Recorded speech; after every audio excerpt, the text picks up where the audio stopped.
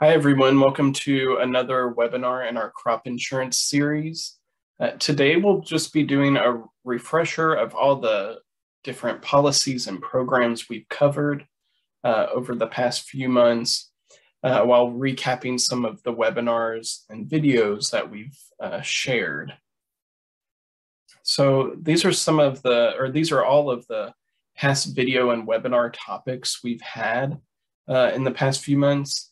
I'm going to be going over some of the more specific focused webinars and videos, like about the specific different programs and policies we've talked about.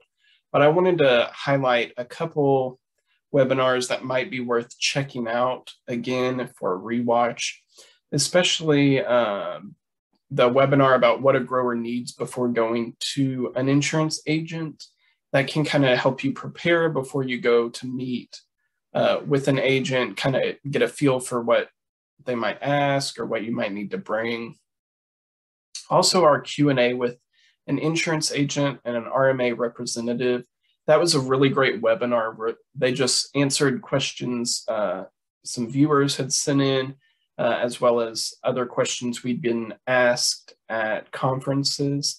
And they gave us a good overview of a lot of type of questions that they get asked as well.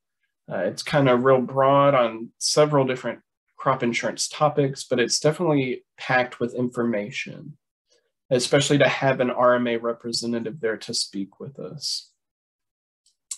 And also the step-by-step with one farm through the price estimator tool. I'm going to touch on that in a bit, but that one is worth a rewatch just to see how to use that program to sort of estimate what your costs might be with your insurance, depending on which crops you're growing and which program you decide to choose. So first, I want to go through some of the crop insurance programs and policies. We've covered these many times and at different conferences and webinars and videos, but just a quick refresher. First up is multi-peril crop insurance, or MPCI. So this is the one that is the single commodity. So one policy covers one crop. So if you've got multiple crops, you would need separate policies. That's why this is geared towards more large acreage in one crop, one or two large commodities.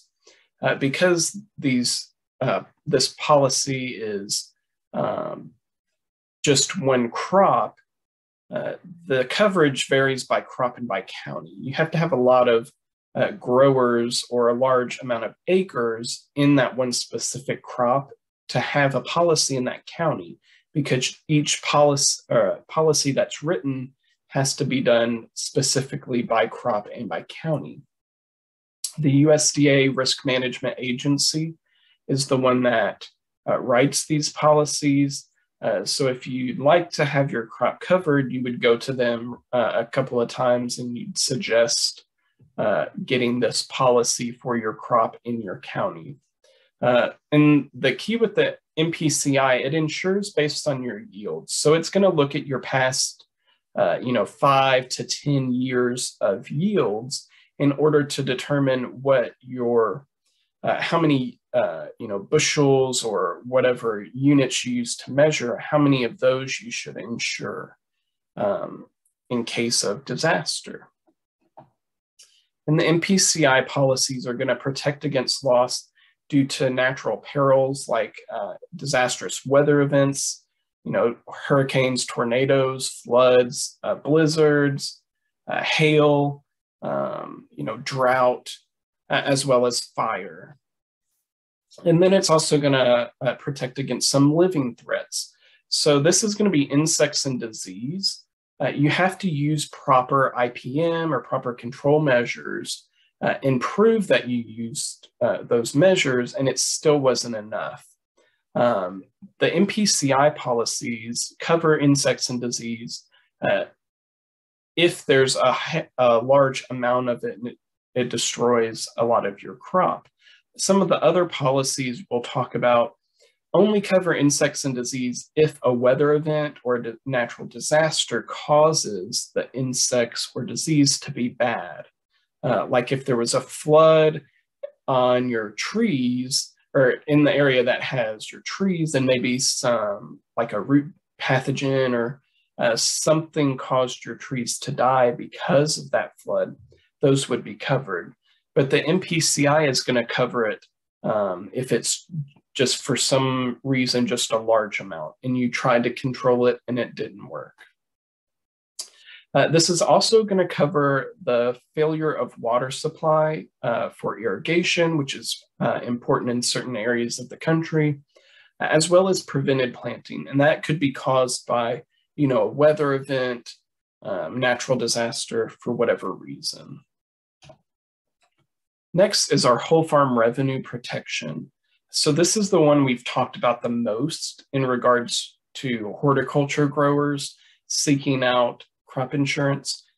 This is best for very diversified farms, and a lot of our horticultural growers are diversified farms. This whole farm revenue protection covers everything on your farm under one policy. So, anything from animals to your vegetables, fruit, even your value-added products, all under one policy. So you're not having to get those individual policies. And unlike MPCI, this is available in every county. I've mentioned before, if a crop insurance agent tells you that there is no policy available for your farm or what you're growing, they're not being truthful, because this whole farm revenue protection would cover anything you're doing on the farm, as long as you're producing it. If you're like bringing in cattle to butcher and then you're selling the meat, you're not producing the meat. So it's not going to cover things like that. So it's anything you're doing on your farm producing wise. And the other thing that separates whole farm from the MPCI is that it is protecting a loss against a loss in revenue. So it's not looking at, how much how many bushels you got of your corn, or how many pounds of strawberries you got. It's looking at your revenue for your whole farm combined. So what type of farm operations are covered? It's all your commodities that are produced, all vegetables, fruit, plants, flowers, livestock, etc. Then you've got your value-added products. So anything you're canning, freezing, even pickling on your farm is included. Also processing activities. So maybe you've got a good vegetable washer and you wash for other people and they pay you to wash, that would be covered. Also drying or packaging. And then commodities that you buy for resale. This one's pretty important. A lot of times growers will have to maybe replace their tomatoes or buy in some, a couple bushels of corn or something. As long as it's not over 50% of your total revenue, the whole farm is going to cover that. And new this year, we've talked about it several times. This is still technically the whole farm revenue protection, but this is the new micro farm policy. So this is for farmers that are that have a revenue under $100,000. So this is a lot of the growers we work with, a lot of horticulture growers and very diversified farms are typically under $100,000. In Kentucky, they're selling mainly direct to market, and this policy was created for those growers, people that are selling at farmers markets, selling at on-farm stands, selling, just locally to people, maybe online or subscription services. So these people maybe don't have, the volume or the amount of crops to keep up with records for. So the point of this micro farm is less reporting. So you're not reporting expenses. You're not reporting individual commodity prices or yields. So with the regular whole farm, you would have to list all your commodities and then give the revenue per commodity and also the price of each commodity. With microfarm, instead of doing that, you just give your farm revenue. That's it. There's no prices required, no yields. You don't even have to list what commodities you're growing. You're just listing your whole revenue. This program was designed to be like a stepping stone into the whole farm revenue, the regular, because they're hoping, a couple years of this less reporting, maybe easier option for people that are new to crop insurance. By the time you get above $100,000 in revenue, you're ready to step up with the more intensive reporting that's required. They are allowing you, if you previously had microfarm, so obviously not this year, but next year, if you had the microfarm policy this year, next year, if your revenue was above $100,000, you'll be able to be allowed to have this policy for one more year. The next program I want to talk about is also from the USDA RMA, and this is the Rainfall Index. Basically, this program is ensuring against a lack of rain, but only affecting annual forage, so like hay, pasture, rangeland, and forage, and also apiculture, so honey. So you're not looking at yields or revenue coming from those three things. You're looking at lack of rain. That's it. You don't have to have natural disaster, any of that. It's only lack of rain. So how this is determined, you would give them your the address or the address of your farm, or the coordinates of your acres, and they will tell you your grid. So the grid is about 17 miles by 17 miles. It's on the map, and they know the rainfall data based on that area. So they can tell you the average rainfall for any month in that area.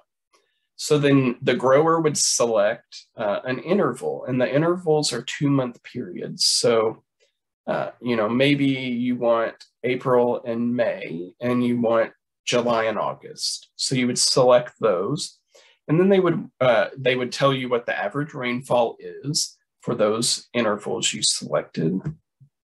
And then you would pick your coverage level. So the coverage level is kind of the percent of the average rainfall, that if it drops below that, you'll get a payment, but if it stays above that, you won't. So for an example, say you picked April and May, and your average rainfall for that interval was 10 inches, which is a lot, but it's for an easy example. If you selected like 80% coverage level, you would get a payment if the rainfall dropped below 8 inches. So if it was 7 inches, 7.5 inches, you would receive a payment. But if it was 8.5 inches, you would not receive a payment. So it's a pretty simple program to understand. I pick my level of average rainfall. If it drops below that, I'll get a payment. The next program is a Farm Service Agency program.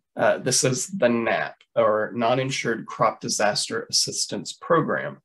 And we've talked about this program many, many times over the past few months. And just like the multi-peril crop insurance, this is for individual crops. So you would need a different policy or a different application for each crop. And this is only available for crops that don't have available crop insurance. So if you were not able to get a multi-peril crop insurance policy because there's no policy in your county, then you could apply for the NAP. And this is only going to protect against disasters or the damaging weather events, natural events. And then those problems like insects or disease that could come from weather or natural events. So it's in the name disaster only. It's not going to protect against anything that's not a disaster.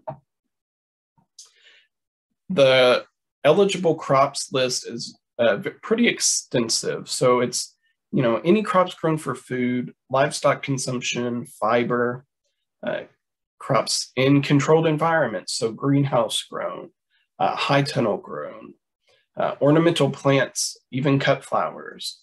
And then they've got some down at the bottom that might not fit into any of those categories, but Christmas trees and sod are included as well. Next is another FSA program. It's the Tree Assistance Program, or TAP. And this is the one we've talked about before, that this is the one program you don't have to apply for ahead of time. So this is kind of an in case of emergency. So you only apply if you've got a lot of damage or loss from a natural disaster.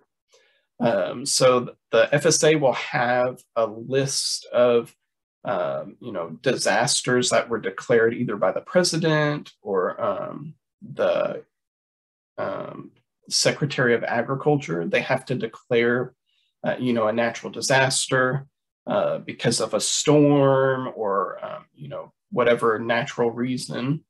And once that's declared, if you're in the area that is covered by that, you can apply for this if you've lost your nursery trees or your orchard trees. And then you could receive financial assistance to either replant or rehabilitate those trees, bushes, or vines. And you do have 90 days to apply after that disaster in order to receive payment. The TAP covers ornamental fruit, nut, and Christmas trees, but it doesn't include the timber trees. And you have to be selling either the plants themselves or the produce from the plants. So, you can be selling the apples, or you could be growing apple trees to sell. It covers both. And it's important to note they can be grown on owned or rented land. So if you're a nursery and you've got a bunch of fruit trees in pots on land that you rent, those would still be covered. So now I want to shift away from the policies and programs into the record keeping. Record keeping we've talked about with each of the programs in the past, talking more specifically about what records each program or policy might need, because they do tend to differ on what records they require for application. I want to make a note that we did put together a record keeping workbook that can kind of help you get started. It's not going to have spots for everything you might need. It may not be perfect for every program or policy, but we did our best to kind of consolidate the needs into a workbook, and that's available on the Kentucky Horticulture Council website. So most of these policies will require at least 5 years of records. So that's important to keep in mind. So if you're newer to farming or growing, you may need to wait a few years before you can apply to these crop insurance policies, because they are looking at your past yields or your past revenue in order to determine, how much you should be insured for. There are some options for beginning growers and maybe growers that are switching crops, but you would need to talk with your crop insurance agent to determine what your options are. I know if, maybe you purchase a farm and you're going to continue growing what they've been growing, there are ways to kind of substitute some records. But you would need to speak with an agent to make sure that's doable. And the key with record keeping, just keep anything you think might be important. So maybe you're a few years off from starting the crop insurance process, but if you start keeping the records now, even if you've got excess records later on, you won't have to try to think or come up with the answer at a later date. And when you begin the application process, try to have all those records together in a neat place where you're not going to have to go searching for those records. And I threw together this list of some of the crop and production details that might be needed for these applications. First off is a farm number, a farm serial number. If you're doing any of the FSA programs, you're going to need that farm serial number. You'll also need to fill out the forms and records that they require to be filled out every year or keep on hand at the FSA office. You'll need to keep track of crop names and varieties or types, not only for your use as a grower, a producer, to know what you planted, look back at past years to see what you had planted in the past, but for application process, you may have to be required to provide, varieties and types in order to determine prices. Also in determining prices, you need to know the intended use of the crop. So fresh, processed, direct marketed, those are all going to determine the price that is put on your application for your product. And then the organic or conventional practices will determine the prices as well. You want to be insured at the price that you actually sell your crops for. So you want to make sure you're keeping track of these and you can prove your past prices. Next is irrigated or non-irrigated. So this is very important, determining how much you're going to be insured for, because sometimes non-irrigated crops might not be insured as much as irrigated. With non-irrigated, I assume they think you're taking more of a risk by not irrigating your crops, but it's important to keep track of maybe what fields are irrigated and which aren't. You'll need to report planting dates and locations. Those things will get reported afterwards once you fill out your application, but having those past planting dates is important as well. And then finally, the tax and IRS information, specifically the Schedule F. So with the whole farm revenue protection policies, the Schedule F determines basically your policy. So that is what has your revenue, it's what has your expenses. So if you're a farmer, you're filling out the Schedule F already, but that is what's going to be useful when applying for a whole farm or the micro farm policies. And also keep in mind when you file. So your application dates for these policies and programs may be dependent on when you file your taxes. Like end of or calendar year filers their application dates are gonna be different than people who file taxes at the end of fiscal year or early fiscal year filer. So it's important to keep that in mind as well. I wanna touch on this USDA price estimator tool walkthrough webinar we did. This was a webinar about a couple USDA tools that we can look at to kind of help us determine what policies we might consider going about purchasing. So first was the USDA RMA Commodity Program Finder Map. This QR code will take you to this map website. I'll also post it in the description of this video, and it is posted in the description of the estimator tool walkthrough webinar. And so this map allows you to choose your commodity, and it will show you which counties actually have policies available for that commodity. So, for example, this was, I put in peaches. That's probably the only single commodity that's horticultural in Kentucky that has coverage. And that's only covered in 2 counties. So you can see on the left-hand side, I put in, peaches. I selected that as my commodity. And then it highlights the counties that have a peach policy. So in Kentucky, it's Logan and Warren County. And then it gives you the plans that are available. And it shows there's only one plan available, and that's the APH, or actual production history. So that's a type of multi-peril crop insurance. So that if I'm growing peaches in Logan County, that tells me the policy I should be looking at. Also in that webinar, we went through the USDA RMA price estimator tool.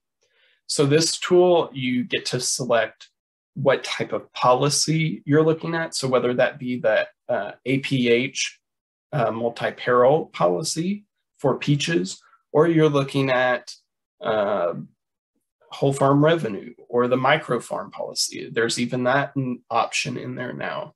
And you will just fill in some basic information on your farm. You'll put in your prices if you know that. You can also just play around with it and try to guess at some of those things. And then it should tell you what your price would be if you decided to insure your listed commodities with that policy. And it's pretty interesting to compare, what the total premium for that policy will be. And then it'll show you how much the USDA or the government is going to subsidize. So they're going to eat a lot of that premium price. So it'll be a lot pretty discounted premium that the producer then has to pay. So it's really easy to see or convince yourself that it's worth it if you're insuring $70,000 in revenue for only $1,200, depending on that was sort of about the example we went through, but it helps put things in perspective.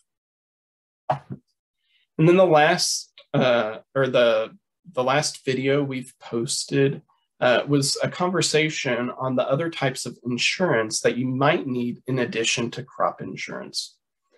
So we've spent several minutes talking about crop insurance, and that's what this series is about. But we also wanted to touch on a few other types of insurance that growers also need to be thinking of, depending on what their operation looks like. And so with crop insurance, it's going to protect against the loss of yield or revenue. That's what we just talked about. We've been talking about it for several months, but this is only from the time of planting until it's harvested, and then, obviously sold, but you're protecting mainly about that growing time because of, natural disaster.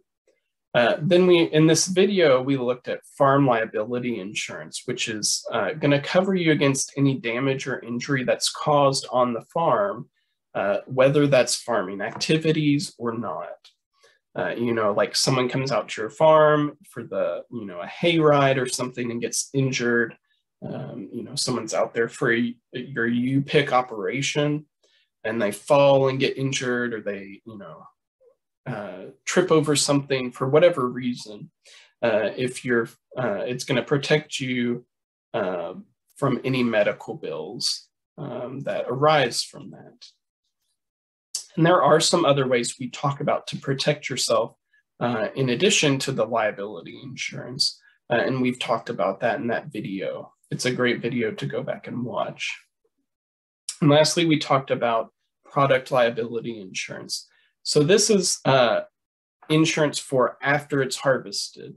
So if you harvest your produce and then you sell it, and later on people become sick, whether from contamination or some other foodborne illness, you could be liable for those medical bills, no matter how extensive they are. So product liability insurance is going to protect you against, having to pay all those medical bills yourself.